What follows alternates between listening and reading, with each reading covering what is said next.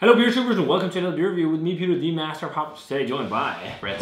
Alvaro Meisley's checking out another beer that I brought back from MBCC. And this one I got from Drammen in Norway. So thanks a lot to Drammen, I think that's how you say it, for the beer.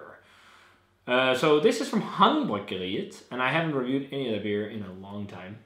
Actually, my current boss, or brewmaster, ran HaandBryggeriet in Denmark. We had a brewery in Denmark called HaandBryggeriet as well, and he actually told me that they didn't have a rivalry or anything because they had the same name. It was more like a fun little, we have the same name, but we're Norwegian, you're Danish. Yeah. But he unfortunately closed his brewery due to some stress and whatnot. But he's back in the game. He's my brewmaster now, and this is from the Norwegian HaandBryggeriet. Actually, I think you can.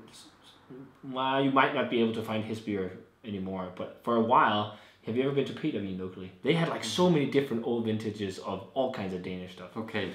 Maybe I should pay a visit there again. But this is the Good Old Lager from HaandBryggeriet. And I didn't know that they started canning.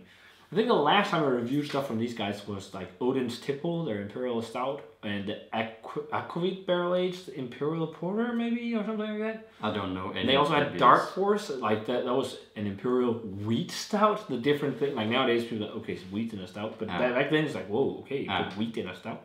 So they made it, and they had made some great beers. But this is their hoppy lager. Good Old Lager is our hoppy tribute to our good friend Ole, so it's not old, but actually Good Ole Lager. To our good friend Ole, who recently retired. Think of Ole when you drink this hoppy lager with notes of peach, stone fruit, citrus, and pine. Play some Frank Zappa if you can.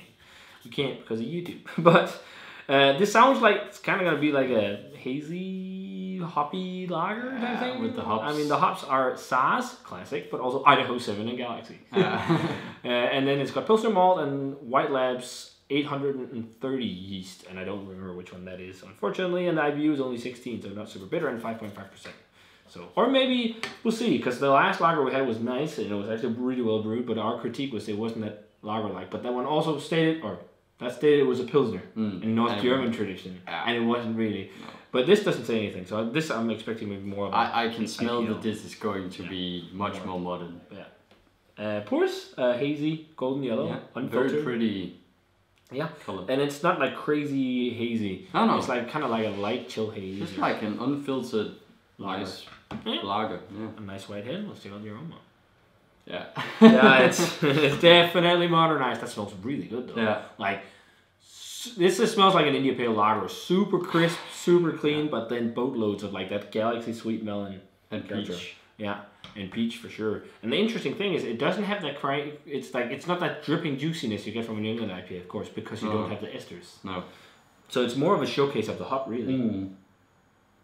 A lightly like herbal undertone. Yeah, and that might come from Saaz, even like the undertone of black pepper. And Idaho 7 definitely brings some dampness to the table as well. Yeah. But Galaxy can also contribute to that herbal. Yeah. There's so much beer I want to make. I want to make an India Pale Lager as well. Yeah. But it smells really good. Let's try it. Cheers. And thanks to the beer one. Thank you.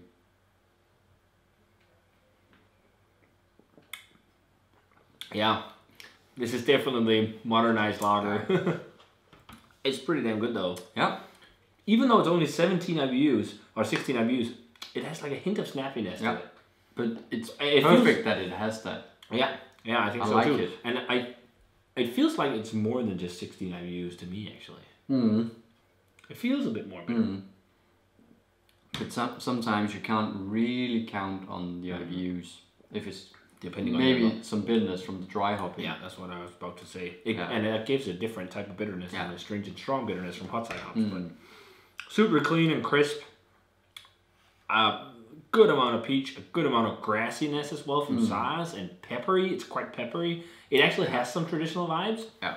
And then it's not all just like modernized fruit flavor, which is nice. There is the classic touch still. So it's like India Pale Lager meets a Pilsner, I'd say, or something like that. Yeah. Absolutely. And then, like an herbal, I think that herbal green aftertaste is there. And it's probably a combination of the Galaxy and Saaz playing together.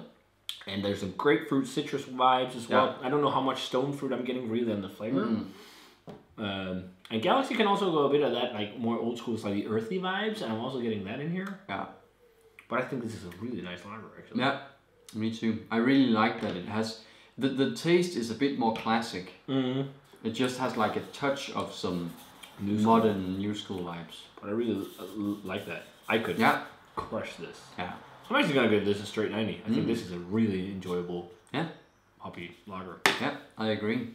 It's a damn good lager. Yeah, for sure. So if you live in Norway, make sure to have boatloads of good Ole lager in your fridge for the summer, because this is really refreshing. Thanks a ton to Luan for the beer. He said that the lagers he brought me were very good, and they were. So, but we especially this one. Yeah, this one's really good. But we have another beer from him as well to try, which is from Lindheim Øl Company. Their sour, their cherry. Yep. Sour beer. So that'll be fun. So yeah, thanks a ton to Luan for the beer. And as always, guys, remember to comment, subscribe, check out the Facebook fan page, Twitter, and Instagram, and give this video a thumbs up if you enjoyed it. And we're going to say cheers. Cheers. And see you guys in another beer review.